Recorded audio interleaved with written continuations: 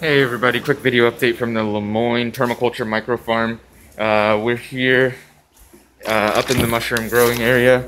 We were just looking out at the garden.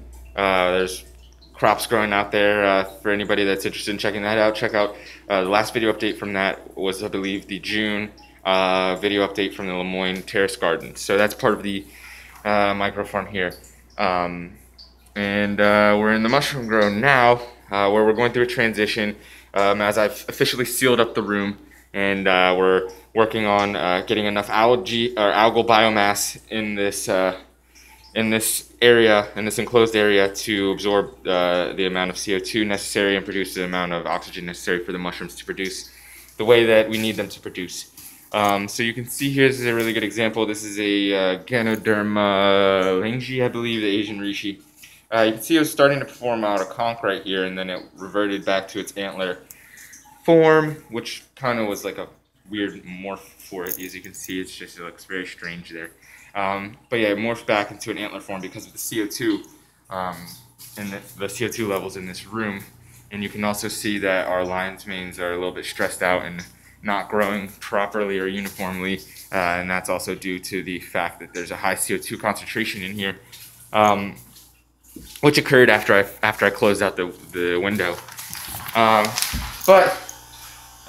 In the next 5 days, this 30-gallon culture of spirulina will be dense and absorbing lots of the CO2, producing lots of oxygen. And we're also going to be getting this nanochloropsis into another 30-gallon container.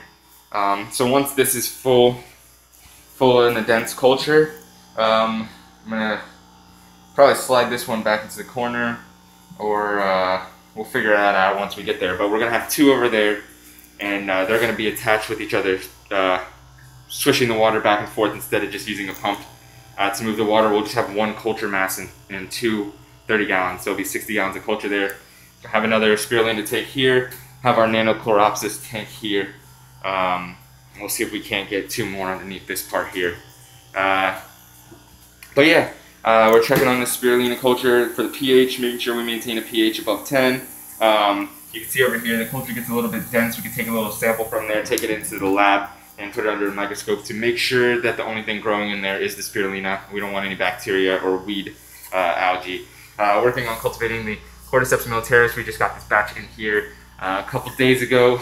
Just playing with a whole bunch of different things for the Cordyceps militaris because I have some presentations to give on that at the Telluride Mushroom Festival next month. So, really quick video. I think my memory is going to run out. As I said, this is William P. Brown. We're here at the Lemoyne Mushroom Microfarms, or the Lemoyne Permaculture Microfarms, where we grow produce, mushrooms, and now we're growing algae, and we also have compost production on the first floor of this building. So we're working on completing our whole systems, working on getting rainwater and a whole bunch of other systems set up here. We're getting some animals in over the next year. So it's been William P. Brown, and if you like this video, hit the thumbs up, share it all around.